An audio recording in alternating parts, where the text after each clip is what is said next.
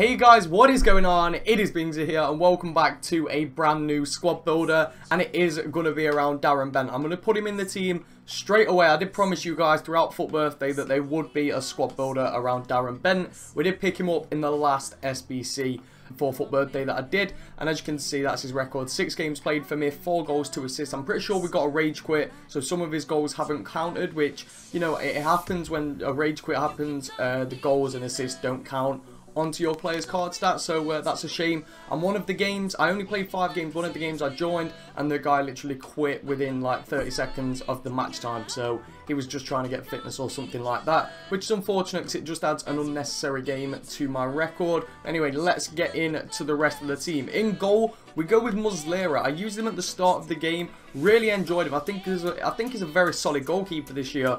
Acrobatic save style, 6'3", 83 diving, 85 reflexes. The rest of his stats are average, but for me, he's a solid goalkeeper, and I've really enjoyed him. Let me know if you guys have used him this year, but for me, he's one of the better goalkeepers on the game. We'll put the 2 centre backs in as well. We'll go low to high to start it off, and we do go with Godin, who obviously is the first walkout I ever packed.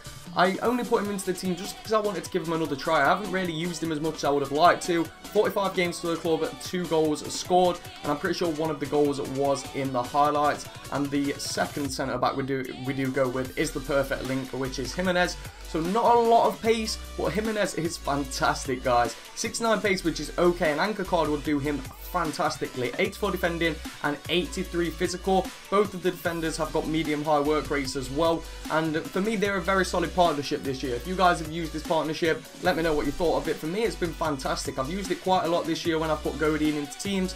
And, you know, it's a pretty solid defense. Anyway, moving over to the left back, the first fullback of the team. We go with Gulam, who was last year, I'm pretty sure Huge Gorilla, or Epson Gorilla, Huge Gorilla, said that he was one of the better left backs on the game, one of his inform cards. This year, no one really used him. I've used him because I needed him for chemistry. He's actually a solid left back. A shadow card on him, I would recommend just to get that pace up, but even without it, he has been fantastic for my team. And then in the right back position, we go with another somewhat slow defense, and as you can see, it is Lucas Piszczek. He's actually very good this year. A lot of people do use him in the Bundesliga teams. Yet again, shadow or an anchor card would do him fantastically.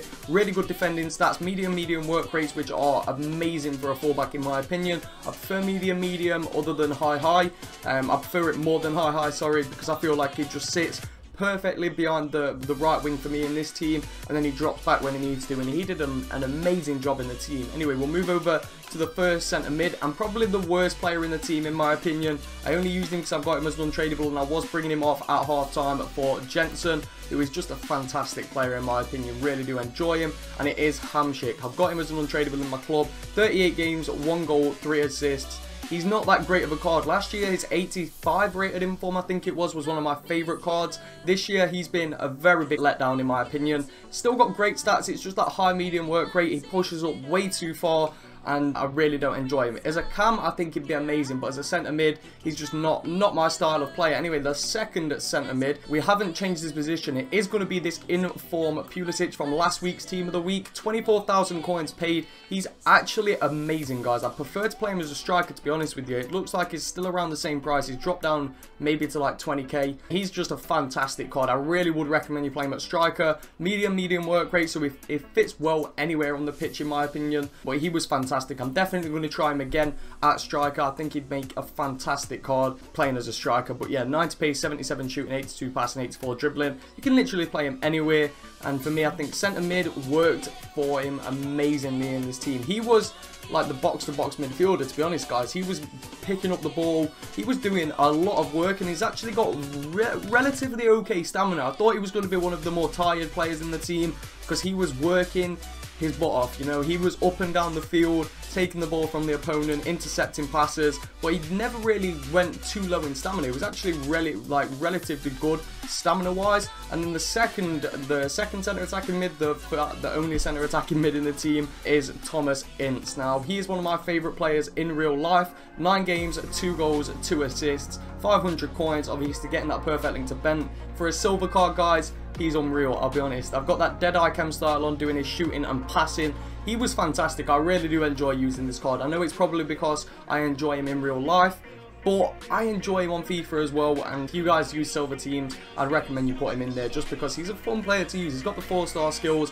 and for me, he's one of the best silvers that I have used this year. Anyway, moving over to the right wing, we do have a right mid. I should really have position changed him. It is the upgraded Dembele. I'd recommend you get the upgraded one for the pace upgrade, but 5-star weak foot. He is rumoured to be getting a skill upgrade to 5-star, 5-star, so I am going to hang on to him until that happens. If that happens, well, he's a ridiculous card, guys.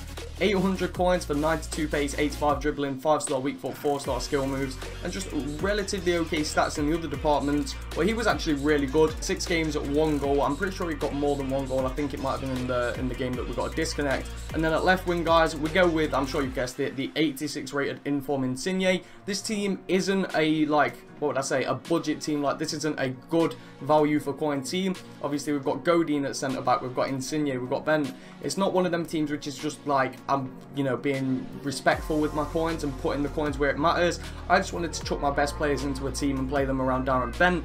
And as you can see, Insigne, 122 games for me, 79 goals, 26 assists. He's just one of the best cards on the game this year. And obviously, Darren Bent, 6 games, 4 goals and 2 assists. I'm probably going to keep this card unless we pack an untradeable one in our 125k pack, which I'm really hoping for, guys. I really want to pack him. And obviously, the 125k pack, what we'll be getting from the SBCs, does still contain FUT birthday cards. But anyway, guys, that is the team. The bench is exactly how I've had it for all the games I've been going into. I didn't bring Jonas on, and I didn't really bring Bellerin on. I'm not sure if I bought either of them on in any of the games. It was mainly just Jensen. I think I bought Jonas on for Thomas Ince once, and he's just a fantastic card. But obviously, if you haven't got this, it wouldn't matter. You can just put any players that you prefer on the bench. But anyway, guys, that is going to be the end of the squad builder part of this video. Let's get into the highlights and see what this team can do in a game.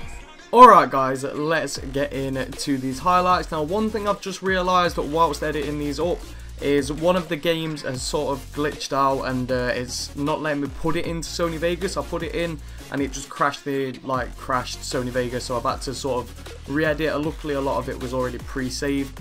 But yeah, I'm not going to be able to add that game in. I think it was literally like a 2-1 win for me or something like that, but that game's just sort of messed up, and I'm not sure how to go about getting it into Sony Vegas, so I've just sort of left it out. So if the highlights seem like they've been cut a bit short, we are missing 1 game. But yeah, guys, overall this team was a very enjoyable team to use. I did build it just for Darren Bent, guys, literally just for personal enjoyment. Obviously, me being a Derby fan, using Darren Bent and Thomas Ince in a team, it was a lot of fun for me, and I quite enjoyed it. So yeah, it's not going to be a team which you're going to take into FUT Champs, or you're going to go and smash out like 7 wins in Division 1 and win the title without losing.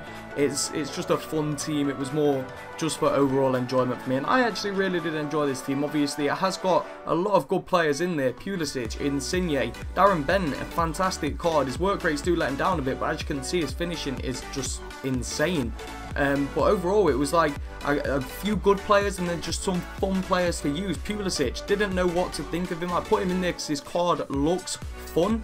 He's a very good player. I'm sure you'll see a lot of people use him in FUT Champions because he's an overpowered card.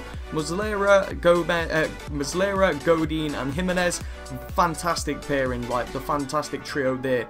Really do enjoy it. I'm going to start using that in more of my hybrids that I use because Jimenez is just too good not to use. I personally prefer Jimenez to Godin. He's just unreal, to be honest with you guys. Godin, I feel like he'd need a shadow card on him. His pace really does let him down. I have got an anchor on him at the moment, but I feel if I put a shadow on, maybe it'll just put him to that next level, that step above what he's already at. Jimenez, I feel like an anchor card, he would just be unstoppable. One of the better centre-backs in the La Liga Santander. I really did overall just enjoy the team and have a lot of fun while I was using it. If you guys are going to go and use the team as well, let me know what you think of it. You can replace Thomas Ince as well with a man of the match, Will Hughes, who I've used before and is a very, very solid card. He's not very attacking, but he's a very solid card, and you could obviously switch him with Hamsik, I'd recommend, and I feel like Hamsik would do a lot better at centre attacking mid than he does at centre mid. But anyway, guys, we are coming up to the final highlight. Hopefully you guys have enjoyed this video. If you have, make sure you drop a like on it. If you have any video suggestions, please let me know in the comments down below, and as always, guys, make sure you all have an absolutely incredible day. Thank you so much for watching, guys, and peace.